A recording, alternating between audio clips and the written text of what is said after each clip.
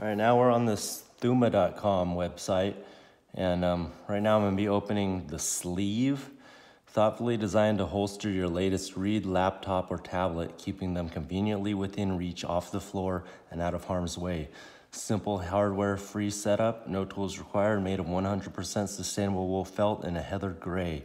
It's $95. I got a little bit of a discount on these. I think I'm not gonna really check the price. I might get like 10% off. And there's what it looks like right there. So seamless fit, specifically designed to pair with the bed, which I got. That's gonna be my bed frame. That's gonna be a pretty big reveal. I'm waiting to move those boxes. I need a truck for those, so they're not here yet. The sleeve's slim, spacious pocket, 13.5-inch, rests flush against the bed's edge, sitting 5 inches off the floor. Seamlessly tuck away your bedtime leisure without going far. Material matters. Made of an organically dyed, sustainable wool felt that's stain resistant by nature, the sleeve keeps things soft and comfortable and is free of plastics and hardware. The solid upcycled rubber wood rod slides beneath the slats, locking the sleeve in place. Stay in the know, and that's basically the other stuff. I also got, there's something called the tray. I'll be revealing that later, and I'll be revealing the bed later. So I'm still waiting on shipping for the tray, and I believe I got one other thing, but maybe not. But we're gonna open this up. It's real light, simple. I mean, you can say it's pretty expensive, but I mean, it's specifically with this bed, and usually you get what you pay for.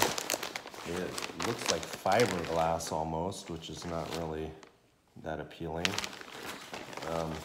Yeah, I mean, I think it could look a little bit nicer instead of looking like fiberglass. It's kind of scary actually, because fiberglass will fuck you up really bad if you fuck with it. There's your steps for putting it in the bed. And we already read all this. And like I said, I mean, I thought it was really nice. I wanted it. And I have the iPad right here. I mean, this is, let's see how this works. This is what I'm gonna be putting in it. So let's see if it fits. And that's how that goes. So the iPad's gonna be sitting next to my bed with me. I'm gonna try not to put a TV in this room with me. I could, but you're not really supposed to have a TV in your bedroom. I mean, I've been doing a lot of self-improvement and stuff like that over the last year or two, and there's just a lot of tips. Basically, you should not have like your bedroom should just be for sleeping. That's basically it. And all I've done for the past year or two is, I mean, I sit in bed, watch TV, do everything. My bed has been like my chair or couch in my room, so that's not really good for you.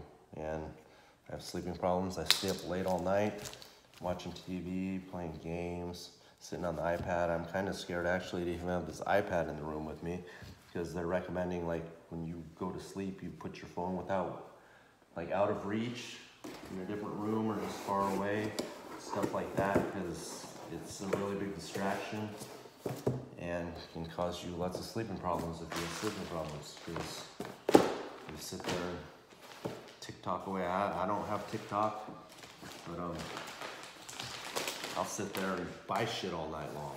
So anyways, I thought it was cool. We'll see when the tray gets here and when I set up the bed. So tell me if you like it. It's just looks like fiberglass to me, so it's not very appealing.